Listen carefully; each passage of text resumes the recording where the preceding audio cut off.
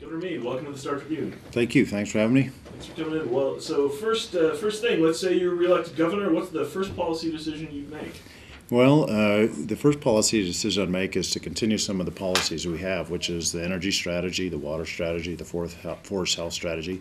I just this morning met with the Wyoming Water Association, and we were talking about the water strategy. And in my last State of the State, I brought up the importance of that. And I just think that is something we all of us in Wyoming have to key on. And so that would certainly going to be a top priority for me if reelected for the next 4 years. So this kind of feeds into this. What would you define as the top three goals of a second Mead term? Well, of course, an overriding goal is you have to be able to handle situations you don't necessarily plan on to do a good job managing the state. And I'm particularly referencing, my first year in office, we had tremendous floods across the state. My second year in office, we had fires across the state, spent about $45 million fighting the fires. I'm not saying I caused the floods or the fires, but it just was the way it is. And that's the nature of being governor is you do not know on a day-to-day basis what's going to happen. You can have a plan, but you have to be able to react to those things. And certainly having, good staff, good people in the agencies helps you do that. And so we will continue to do that. But in terms of the top three, obviously we'll continue, as I said, with the energy strategy, with the water strategy, forest health. That's sort of on the natural resource side. Then on the economic development side, as I've talked to this editorial board before, I think we need to take a serious look in this state in terms of our investments and how we're using collectively in all different coffee cans in the state, depending upon the market. And we're looking at $19 to $20 billion in different savings right now. And I give speeches about this because it's important to recognize when we're doing that, we're investing in other states, we're investing in other companies in other states, and we're investing in other countries. You need to do that to have a diversified portfolio. That's a responsible thing to do. But as we build up in the rainy day count, the LSRA was about $800 million when I came into office. It's going to be $2 billion in a blink of an eye now. And what is the money for? It's a rainy day fund. But when we look back to 2008, 2009, the stock market took a dip, and overnight we had hundreds of millions of dollars in losses that we covered with gains subsequent to that. And that's not from poor management, that's just the nature of the market. And so I think one of the focuses, certainly the next 4 years if reelected, is to say we need to continue to have robust savings. But as I have tried to do on case session by session basis, get our money back to local government and economic development, I think we ought to even take a broader approach and say, listen, we ought to think about what is the rainy day fund for, and if we're going to invest, we need to see, a private company, they don't earn all their profits and then put it in another company. They continue to build the company, and we need to continue to build Wyoming and work on infrastructure. We need to make sure our towns and counties are strong, and we need to continue to work on economic development.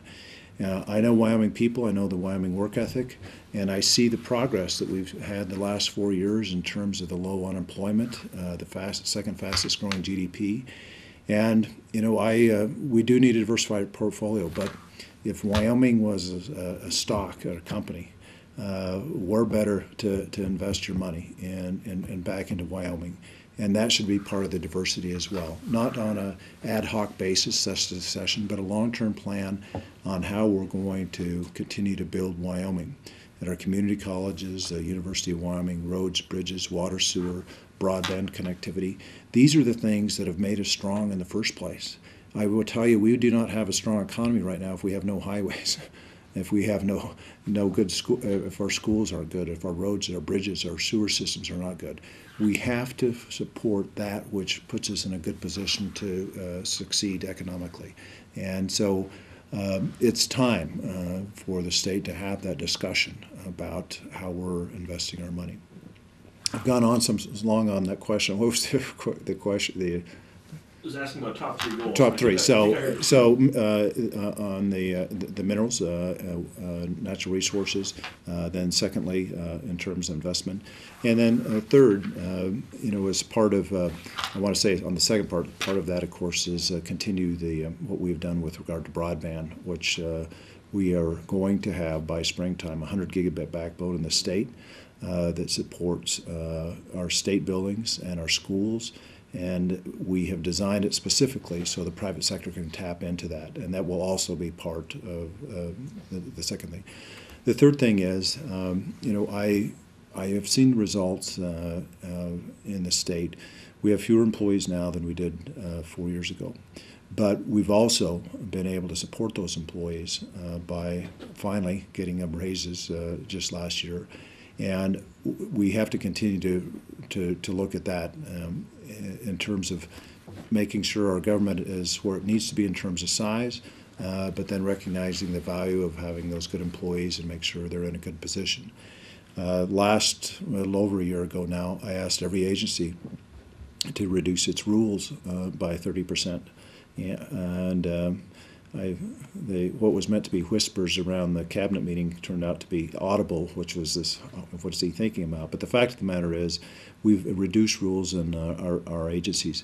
The idea wasn't to change the substance of the rules as much as it was the nature of rules. They just grow and grow, and nobody cleans out the dead wood. And in doing that, we provide efficiencies and we provide a more user-friendly state. We want to be able to say, if you need to open up your business, here's the rules and regulations. So the second part of that is working with the Secretary of State's office to make them easily searchable. In other words, I'm going to open up such and such business making widgets, for example. I may not know all the agencies that would be involved in that, but I should be able to put in there, this is what I want to do, and the rules come to me rather than me searching the rules. We think that is going to be a big part of it. In terms also, those are some of the things we're working on. I think along with that is, as we see challenges to coal, even challenges to oil, gas, uranium, the fluctuations in market, as the leading exporter of energy, I think we also have an obligation to be a leader in innovation and technology to address those challenges, and both with education, both in the private sector and partnerships to find answers to challenges in the energy business. So assess if you would the state of Wyoming's relationship with the federal government, how would it change under a second Mead term? Well, I don't know that it would change very much. I have, for example, one of the agencies that we work a lot with is the Department of Interior. And I have a good working relationship with Secretary Jewell, and I had a good working relationship with Secretary Salazar. And we, Secretary Jewell was out here a couple of weeks ago and recognized the work Wyoming, and not just me as a governor, but the previous governor, Governor Friedenthal, and his leadership on that. And we have a good working relationship, but there is areas, obviously, of disagreement, but areas of agreement as well. When the Wolf decision came out from Judge Jackson, we have to remember it wasn't us versus the feds. The feds were on the same page. The director of the Fish and Wildlife, Dan Ash, good relationship with him. He and I and Secretary Salazar, we put that plan together. So, the fact is, I think you have to maintain those good relationships, but respect the fact we are going to have disagreements and serious disagreements. With the EPA, we have serious disagreements, for example, on waters of the U.S. and other issues. And that doesn't mean it has to be hostile. It just means that we have a clear understanding that we have an ability and we can work on problems together and we can solve problems together. But we will have disagreements, and when those disagreements are important to the state, we're going to challenge them. So assess if you would the relationship between the governor's office and the legislature. What would change there under a second Mead term? Well, I think it's probably not even a second term. I think the nature of this job is every day and every year when the session comes to an end, I take note of where I think we've had success and where we've had failures, both in terms of individual bills, but also in terms of how we approached it. Have we made the outreach necessary? Did we do the right debates, the right discussions with the legislature? And then the legislature is going to change as well. And I have a good working relationship, as I think I've told you during the session.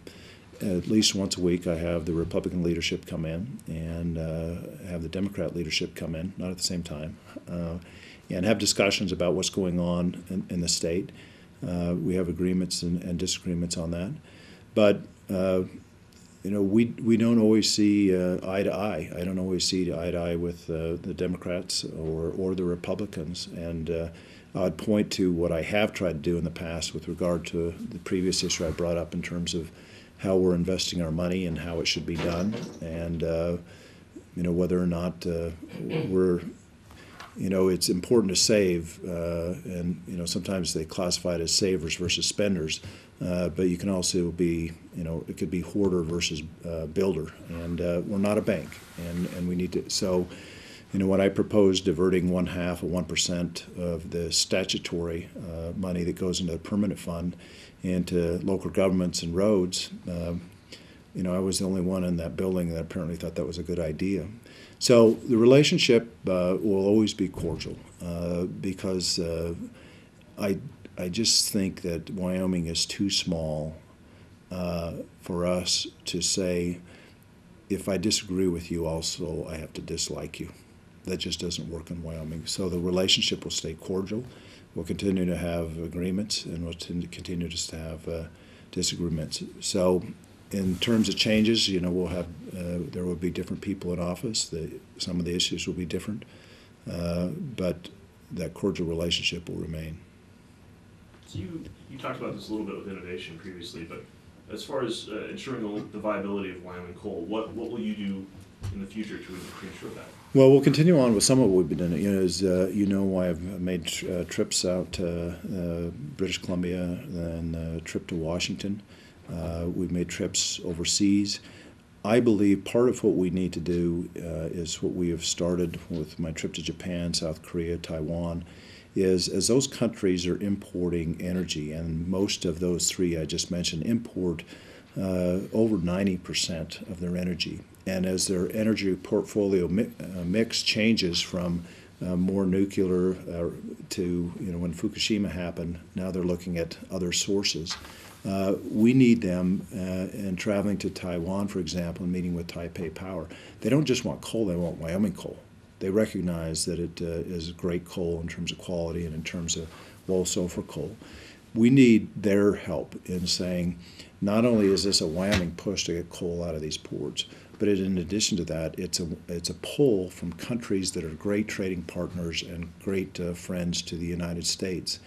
And we don't want, that is the United States, we don't want to be cutting off those great countries that are of great help to us in their economic development, and ultimately that hurts us. If those countries are suffering economically because they don't have the energy needs met, that hurts us. So we're going to focus some more on that. Can they provide a pull as we're providing a push?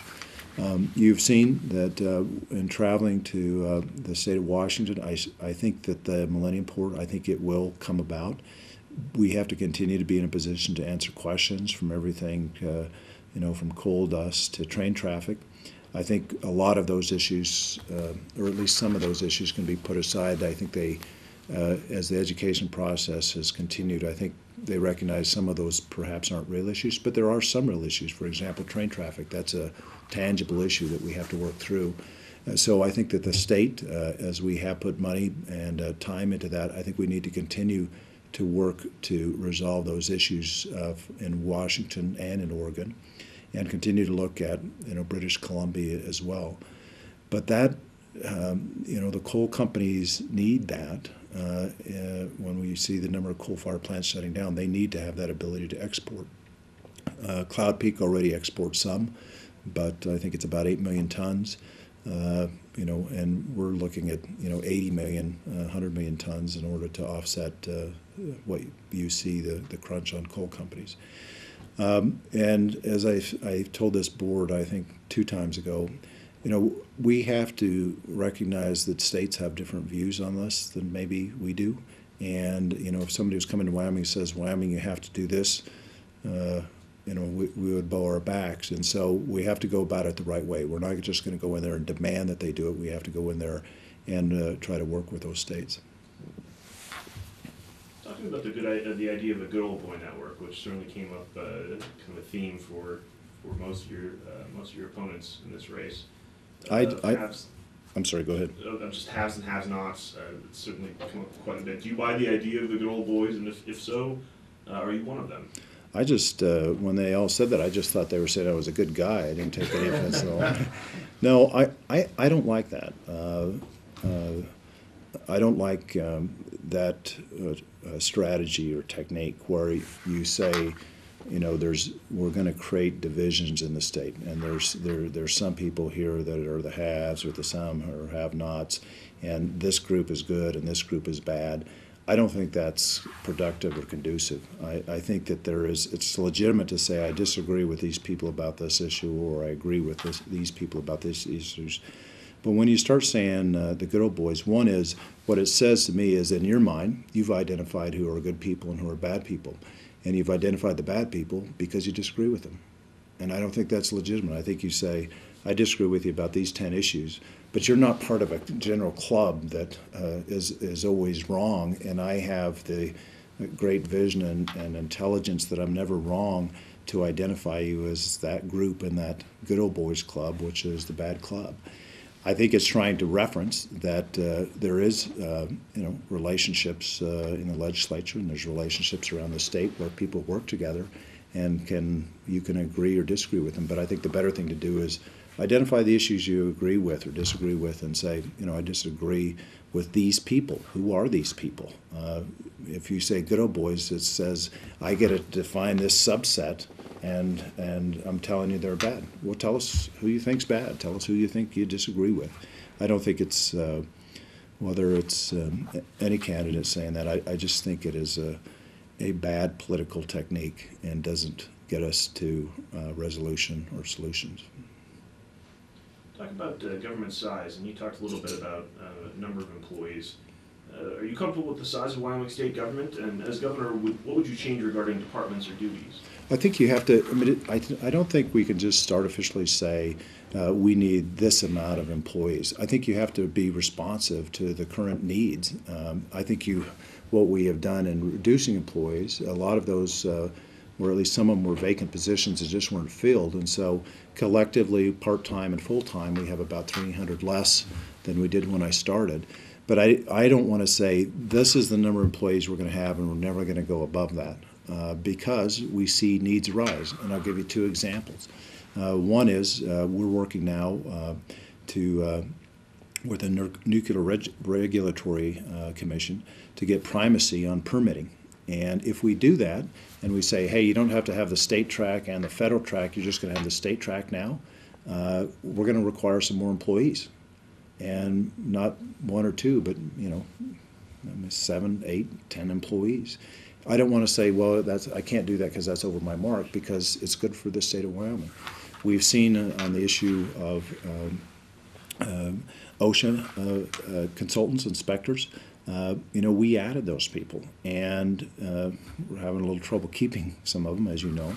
But that was the right thing to do. And I think you don't want to say, we have this amount and, well, we need OSHA people, but it would be over my cap, and so we're not going to do it. Or we need more people to work on nuclear permitting, uranium permitting issues, and so we're not going to do that. Things come up that require us to respond to those. And so you want to be efficient. You don't want to have more than you need, but you want to have all that you need because if you value what the work is, you also say you need people to do it. That's the last of my questions. Questions from you guys? Tony, anything? No? Okay. Well, great. Well, in closing, give you a chance to make a closing statement and then tell us why we should vote for you instead of your opponents. Well, I'll tell you why I would ask for the Wyoming voters' support. I view the job as governor of tackling all issues that affect the state of Wyoming. Some of those, that hit your desk, as I think is in the private sector, you wish that issue wouldn't hit your desk. But you're here to make decisions, and you're here to make decisions that you have to start with what is best for Wyoming now, what is best for Wyoming in the future. That's where it starts. And you're going to have to be able to make popular and unpopular decisions. And as I think I've told you before, I view this as a job. You get in, you do your best, and you get out, and then you turn it over to the next person. And starting right in 2011, I think the office and myself have been very proactive attacking issues. I talked about floods, I've talked about fires, I've talked about looking at the budget, how we go about doing it, developing the energy strategy, the water strategy, trying to figure out how to streamline government, trying to deal with issues that sometimes are not in terms of people's priorities the highest, but they're important. The homeless issue, trying to have a 10-year plan to address homelessness in Wyoming. It sometimes doesn't get a lot of important news coverage, but when you see vets and you see our citizens, it's something that we should be addressing. And so I know, as I've been asked many times in different interviews, have you made mistakes? I have. And then the question is, are you going to make more mistakes? I will. I'm not saying vote for me because I'm going to provide perfection. What I say is, if you look where the state was, we're a little below 7% unemployment. We have a little above 4% unemployment. Second fastest growing GDP, second most business-friendly state, highest credit rating that you can have, lowest tax state. We've got more people working in the state of Wyoming now, Wyoming citizens, than ever in our history. We have added to savings, and we've been able to put back into the state local government funding and economic funding that has not only helped build the economy, but importantly has provided a diversity to help against the highs and lows of our big three industries, and a diversity that provides opportunities for our young people to give them more choices to say, here is a different type of career that I can have in Wyoming, and if I choose to stay here, this is an opportunity. So we compare the state to where we were, to where we are. The fact of the matter is the state was in good shape when I took it over, but we think we've added to that, and I think that's the role of the governor in making the hard decisions on every issue that comes through your door. It is not to put issues on that bottom drawer and hope it goes away. You got to address them head on, and I think that's been my track record. Governor Mead, thanks so much for coming to the Star-Tribune. Thanks for having me here. Appreciate it.